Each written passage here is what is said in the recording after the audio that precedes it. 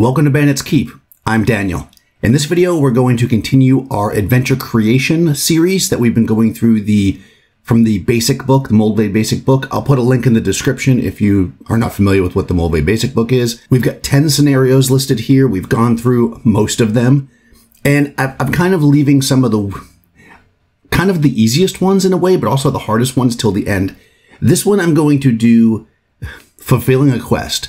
So fulfilling a quest is like 90% of the adventures you see out there, right? It's like somebody asked the party to do a thing. This is a scenario in which a king or other NPC provides a reason for adventuring. The variation is from the gods. It's quite often recovering a sacred object. But I was inspired. I was watching YouTube and watching the channel How to D&D. I'll put a link. There's a Dungeon Master Roundtable that they were talking about how to make interesting Gibbering Mouthers. And Gibbering Mouther is one of my favorite monsters. It's weird and yeah, it's just so cool. There are no Gibbering Mouthers in the BX system, so we're going to have to create one. That's our first problem. But they talked about all kinds of different ideas of them absorbing people, of them having intelligence, of it being it's created by an accident. Watch the video. It's really interesting. So what I thought was, what if a wizard that was experimenting with things maybe they shouldn't have, was converted into effectively what is a Gibbering Mouther. They are in their lair, and the local barony or king has sent for a wizard from another land to help fix this problem because they need their high-level wizard back. However, there are books and things in this lair that are being destroyed by this creature as it's moving around. So while they're waiting for the other wizard to arrive, the party's going to go in there without killing this thing because they want to save it effectively and steal, right, the book. So the quest is to get into this place, this magician's lair, avoiding the magician who is now a terrible monster, and get the book and get out. And I thought this could be really fun to do, and it will allow me to use something that I really like to use, the hex flower. So I've talked about these a few times, but I don't think I've ever actually shown one. This is from the Escape and Follow or something like that, hex flower. I'm going to put a link to, this is created by a person named Goblin's Henchman. There is I'll put a link in the description to this actual, what they call the hex flower cookbook, I think it's called, on DriveThruRPG if you want to check it out, and also to the blog post that I'm going to reference here. This particular hex flower, so the way these things work is you start on a certain hex and you roll 2d6. Based on what you roll, you move to the next hex.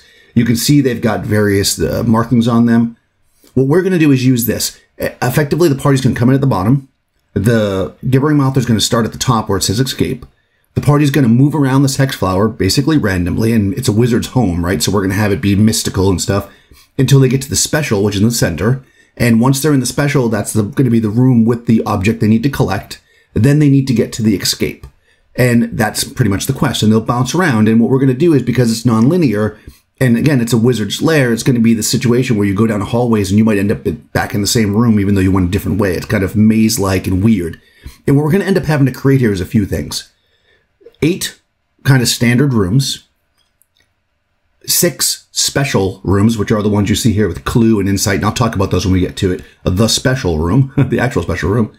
We have a near miss, which is going to be a trap room. We've got 2 guard rooms, so 2 fights basically. And then escape will just be the exit. And we're also going to have to create the Gibbering Mouther. So this is going to be pretty involved. It's going to be a lot of homebrew pieces stuck together based on some things I've seen here. So we'll break it down into small chunks and we'll go from there. Okay, so here are my notes. We're looking at my iPad. The first part is just what I already described, the kind of the setup. The hexes, again, the special hexes, the objective.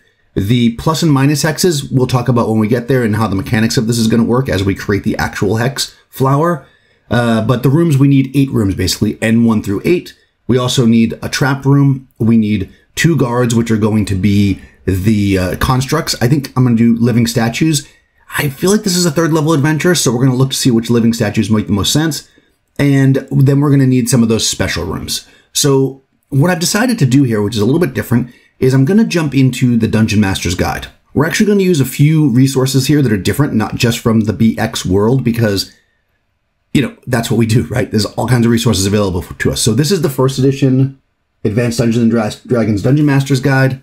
Okay, this is Appendix I, Dungeon Dressing. And if we look down here, we've got all kinds of stuff, containers, etc. But right there, we've got Magic User Furnishings.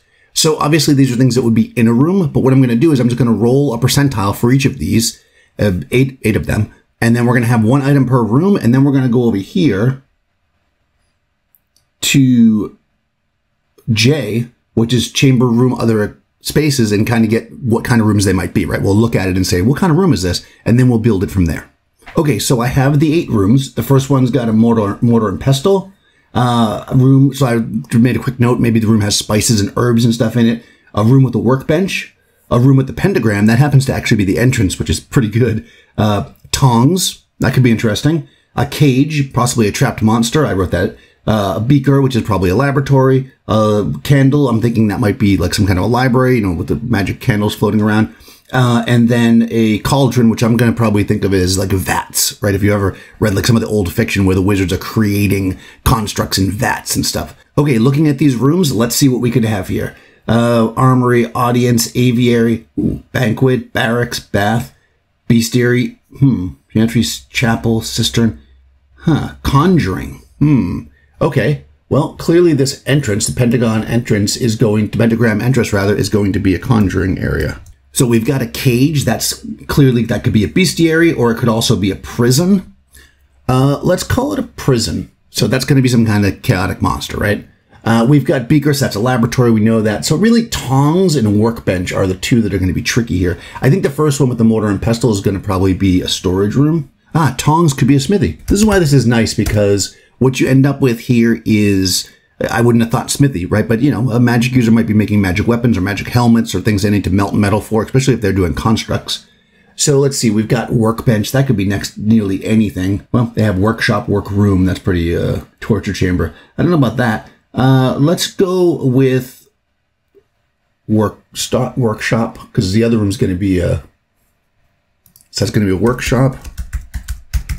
You know, high-level wizards are creating all kinds of stuff. So that gives us some basic ideas of what we can use. But then, let's not stop there. Let's jump online and use some modern tools. You've seen me use this before. This is Donjon. I'll put a link in the description. If you go to just the random generator at the top, it opens you up to quests. But if we go down here, we've got random locations. And we can say, in dungeon, let's say. And let's look at this. And let's just roll a d10 and see what we get. And see if we can plug that in as a description somewhere. This may or may not work. We'll try it. 3. A narrow corridor on the 10th level. A company of Minotaur warriors wandering aimlessly here. Interesting. Okay, so that doesn't really fit anything we have. So let's roll again. Again, I could have just done this instead. A dark chamber, a swarm of shadows. Okay, I like that. So we've got a swarm of shadows. We have a conjuring room, so let's say swarm of shadows. In that room. And let's say 2 more, and then we'll kind of start to mix this together. 5. Horde of mindless zombies. That could be good for the creation vat. And we're going to go here. 6. This gives us, same thing. 2 mindless zombies. Let's regenerate. And 6 is shadows again. Oh, interesting. Several alcoves are cut into the walls here. I like that. So I'm actually going to put that in the candle room.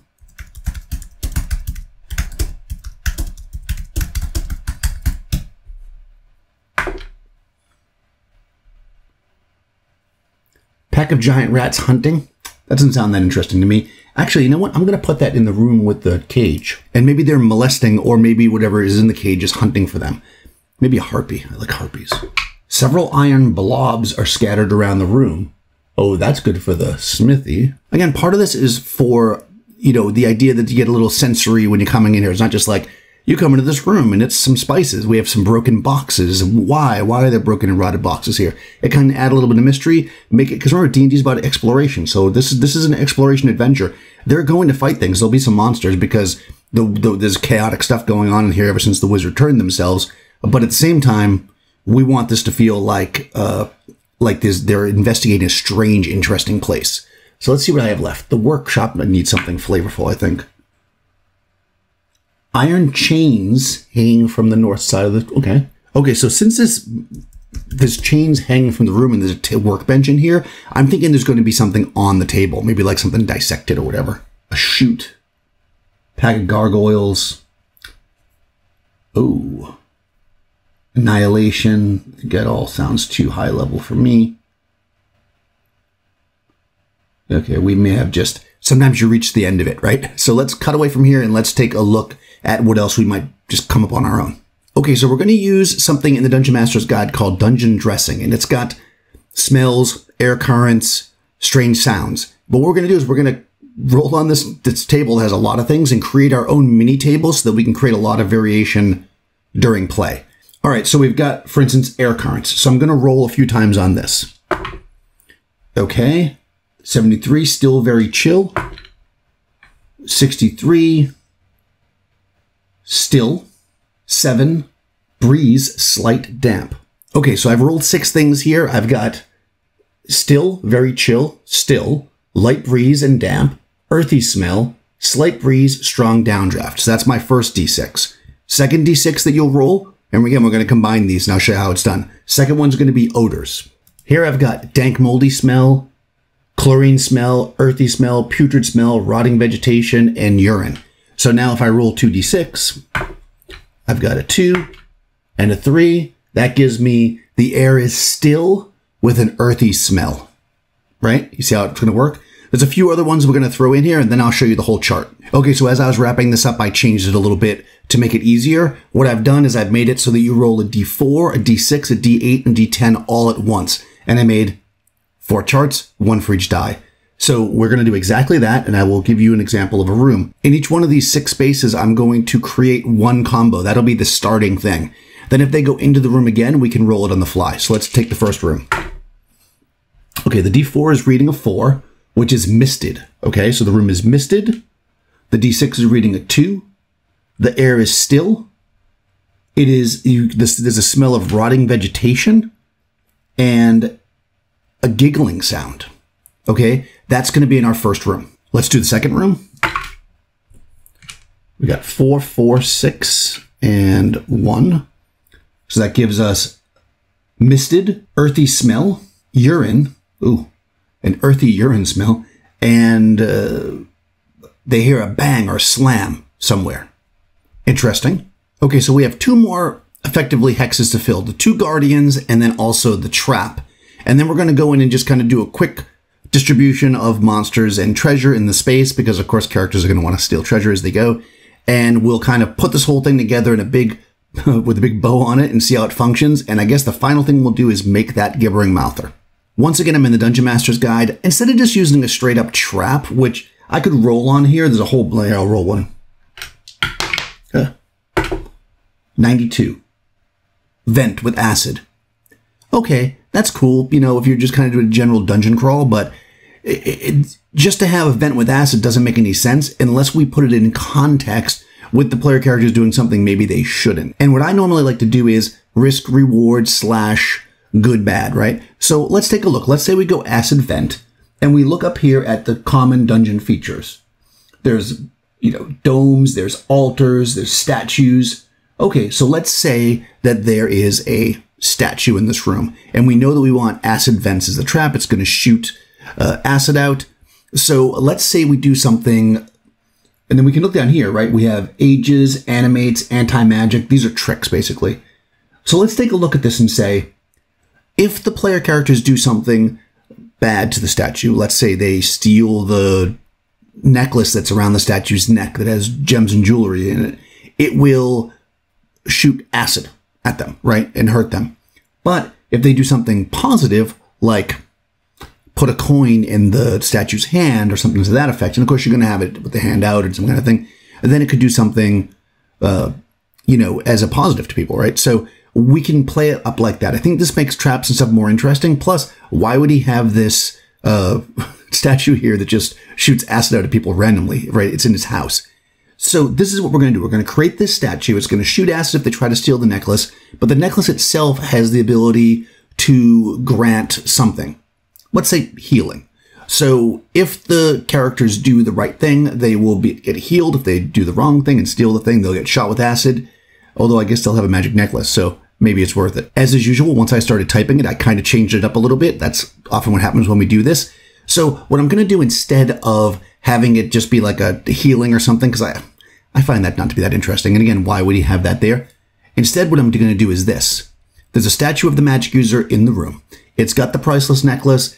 If you try to steal the necklace, acid's going to shoot from the ceiling, 4d6. Pretty devastating if you're a thief.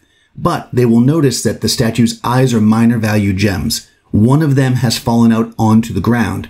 If they place the eye, the gem, back into the eye, as opposed to stealing it, it will open a secret door. This will go to either the special room if they haven't been there yet, or to the exit, whichever is more needed basically by the party. And of course, if they enter this room again and they had placed the eye socket in, it will, the gem in the eye socket, I should say, it will be back out again. This is the wizard's way to kind of travel around the space in a very kind of subtle manner that most people wouldn't notice. Okay, let's put this all together and then we'll wrap up by creating the Gibbering Mouther. So let's take a look at the map. So the way a hex flower works, briefly, you can check this out on Goblin's Henchman's blog to get more detail, but effectively you start off on one hex. In this case, we're going to start at N3, that's going to be our entrance, and the enemy is going to start in the escape hex. Okay, you're going to roll 2d6, so I'll do that now. 4 and 2 is 6. When I look at a 6 on the chart here, 6 shows me down. Now, in some cases, you can't go that direction. So I see down leads me to N6, so I'll go from N3. So I start the thing by talking about the pentagram on the ground, it's a conjuring room, and then they travel through a hallway, the only exit out of here.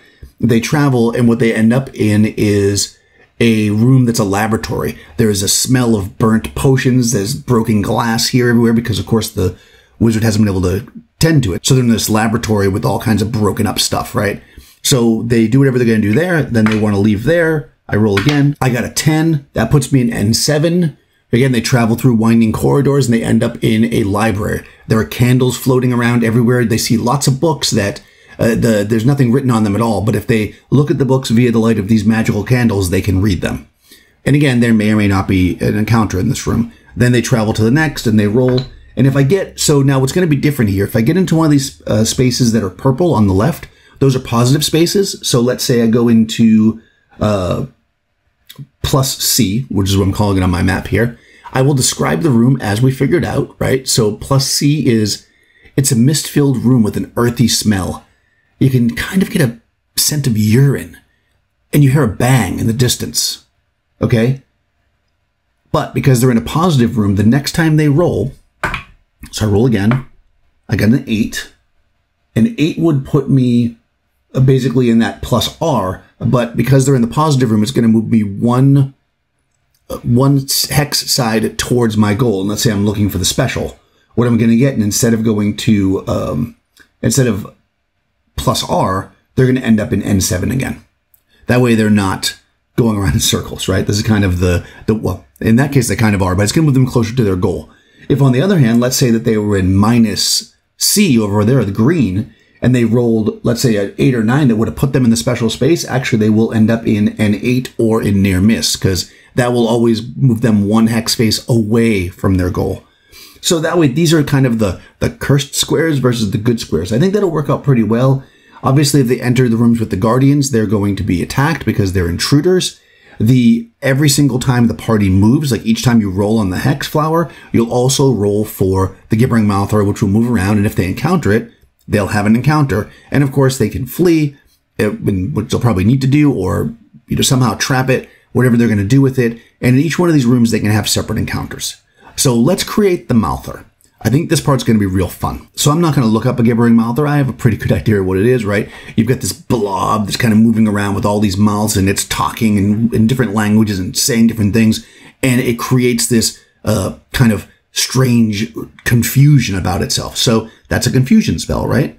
The other thing a Gibbering Mouther does is it creates around it, it kind of makes the ground soft. Well, we have again, a high-level wizard, so we've got a stone to mud spell, right?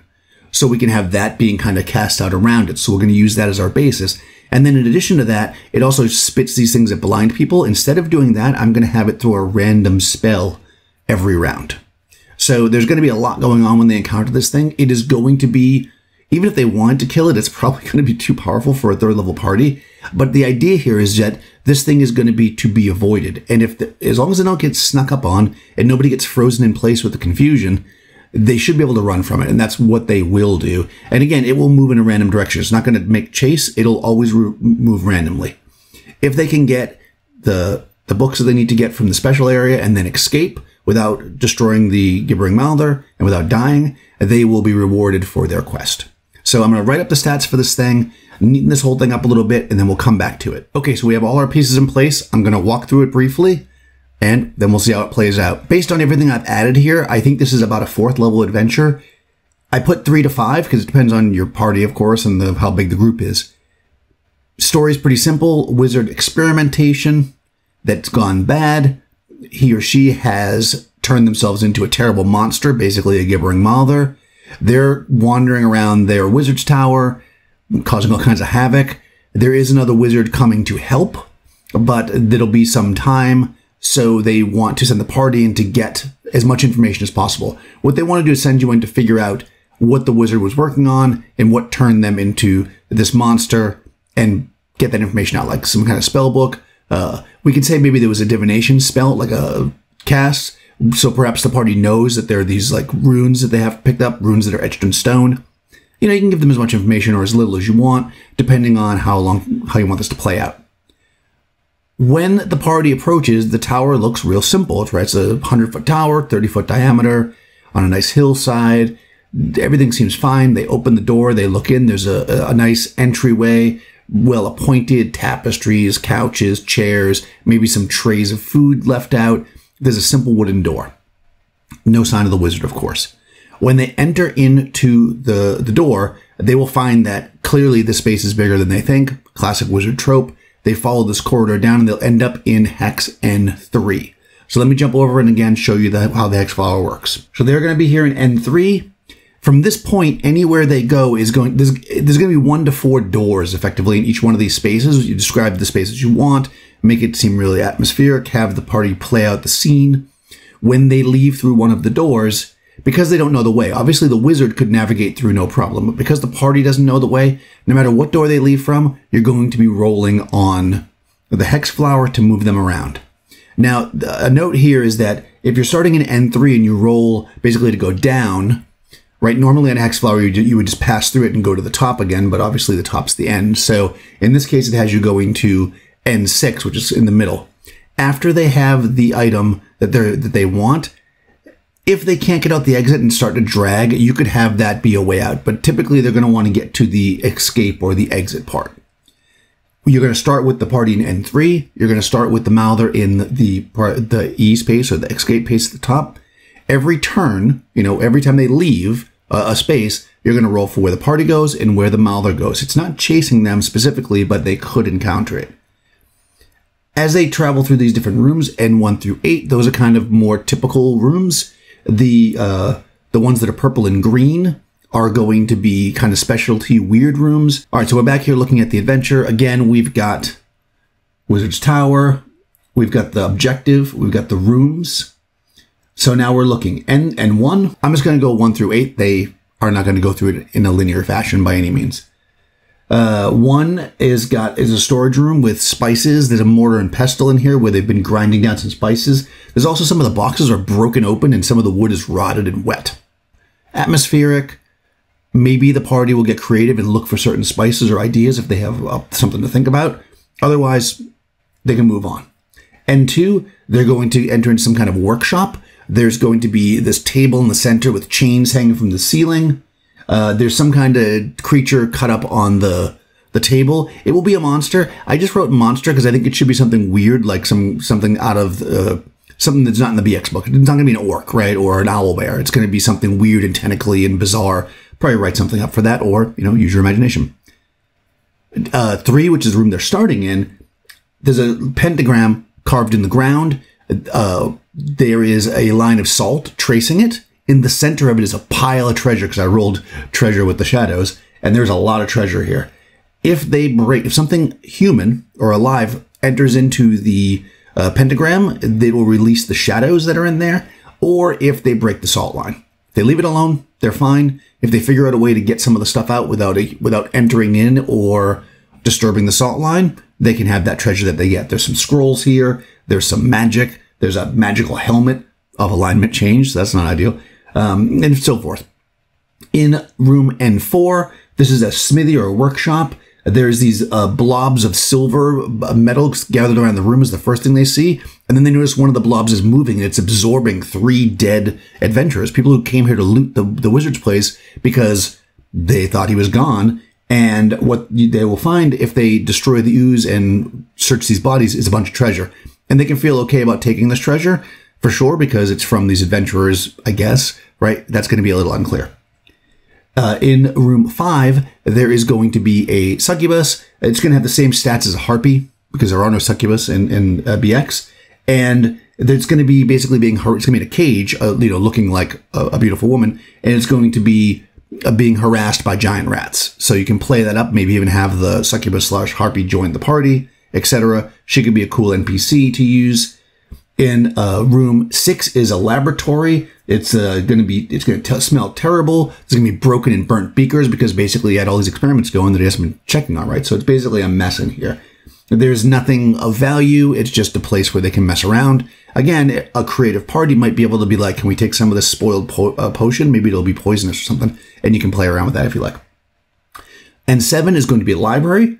I rolled a monster in here, 5 werewolves, so I'm assuming they'd probably be in human form. They're going to be looking through the library, probably unable to figure it out. This library, you can only see the books by using the magical candles, and the magical candles are only going to operate with somebody who has good intentions, which is not the werewolves. So you're going to see a bunch of people in here, guys and girls, looking at these blank books, trying to figure out what the heck is up. But there's no treasure in here, save that there's a lot of knowledge in these books. Don John, which I showed earlier, and I'll put a link in the description, has a thing for like ancient tomes. So if you want to put some cool books in there, you could obviously add that to it before you start. Just throw some cool books in there. Maybe that's something for the players to discover. Finally, room 8, there's I rolled cauldron, so I'm going to put vats in the floor that basically zombies are pouring out of. There's also quite a bit of treasure here. I rolled silver and gold. I'm going to say that the vats are filled with this like liquid silver and gold, and that's what these zombies are coming out of. So this was an ingredient. If they want to steal the silver and gold, they certainly can. The zombies are going to be an ongoing threat. Once they discover this room, if they kill the zombies, there's going to be 1d4 coming out every turn, so there'll be more zombies. So if they keep coming back to this room, because that can happen, of course, there might be more zombies, depending on how long they were gone. So you'll just need to keep track of that. The way I would probably do it is once they've passed by this room, just keep a marker of every turn that passes, and then if they end up back in the room, you can just roll how many new zombies are there. Easy as that. Okay, now we've got our special rooms. Again, these operate a little bit differently. Let's look at the map again. The way these work is if you're in the purple side, and whatever you roll is always going to put you 1 hex side closer to your goal, whether it be the special or the escape. If you're in the green side, whatever you roll is going to put you 1 hex side further away from your goal. These are just atmospheric rooms. We've got misty, still, rotting vegetation, giggling, misty, earthy smell, smells of urine. You hear a bang or a slam. These all have different kind of atmospherics, and what I would do for sure in these rooms is every time they enter one of them, you should roll a new set. I'll leave the list at the bottom so that it's easy, right? You just roll 1 of each of the dice and you can quickly generate new smells and sounds. This way, this section seems bigger and more mysterious. The other rooms, when they re-enter them, they're going to see they were already there and they're going to be like, whoa, we went around in circles. It's supposed to create a confusing maze experience, right? Because they're in this bizarre wizard's room. So maybe the party will try to figure out a way to navigate better, like to control where they're going. And if they come up with something clever, obviously I would allow them to do that. You want to make this fun. We have our room marked near miss on the hex map. I'm going to mark it with a T when I draw my own map. This is the trap room. Again, this has the statue in there. If they're greedy and they try to steal the statue's necklace, they're going to get hit. If they help the statue effect, I guess put the eye back in, then they will get a boon. There's 2 guard rooms as well. These are straight up guards that are going to attack anything that's not supposed to be there. This is probably a good idea for the party to flee because they are living statues, crystal or iron, and they are tough. Okay, so let's get down to our wizard. He's been turned into my version of the Gibbering Mouther. I'm giving him a hit dice of 7. The reason why I did that is he's a 14th level wizard. Wizards get a D4 for hit die normally, so, a regular hit die for a monster is D8, so I just went half. I gave him AC 8, just a little bit better than no armor, because a wizard doesn't typically wear armor. And he's got 1d8 attacks to stick with the typical Gibbering Mouther thing, right? Depending on 1d8 mouths can attack at a time. If you're hit by 3 or more, you save against turn to stone. That seems to be the best save as far as like freezing. Or you'll be trapped inside. And I just wrote creative solutions. I'm not going to have a way to get out certain rules. Let the DM figure that out, or I'll figure it out based on what the party does. I don't like making up a whole bunch of mechanics to cover a situation because almost certainly the party's going to do something different than I wrote here anyways. So, figure it out, adjudicate it. Then, if the ground around the Mother is going to be muddy because of the rock to mud spell, it's going to slow down movement, and each round a random spell will be cast. So I literally rolled a d6 and a d12 to come up with 12 different spells that could be cast. Sometimes they'll make no difference at all, right? Wizard lock. Okay, there's 1d4 doors in each room, right? So if they walk into this room with this Gibbering Mouther and there's 2 doors, and the first round the Gibbering Mouther casts Wizard lock, only one of those doors is going to be accessible without smashing it down or whatever, or a knock spell, right? So this could be bad, especially if there's only one door. Hold person, invisibility, magic missile, contact higher plane, which will probably do effectively nothing. Wizard lock again could be a problem. Read languages, which will do effectively nothing. Knock, which will undo the wizard lock. Invisible stalker is going to send an invisible stalker after the party. That is not a good thing. Anti-magic shell, obviously, protection from normal missiles, and detect invisible. So it's going to keep cranking out these spells. Again, this encounter is really meant to be like you see it, you run, but somebody might get held by the... Oh, I forgot to write it in here. There's also going to be a confusion effect for anybody who can hear it. So the first time they get confused, if they can get away from it, they're going to want to like block their ears or, typical stuff. Block their ears so they don't hear it. And that way they can move past the Gibbering Mouther. Okay, well, there we go. We've created an adventure with a quest. Now, of course, the reason why this one is a quest, because you might be saying, well, this is just an adventure where you're going separate, because here there's a goal. I think the main thing with the quest adventure is that there's a goal, right? Most of the time when you're running these OSR type games or old school games, because you're getting experience points for treasure, there doesn't always need to be a goal, right? It's like, oh, look, a cavern full of gold. Let's get as much as we can and get out while we survive.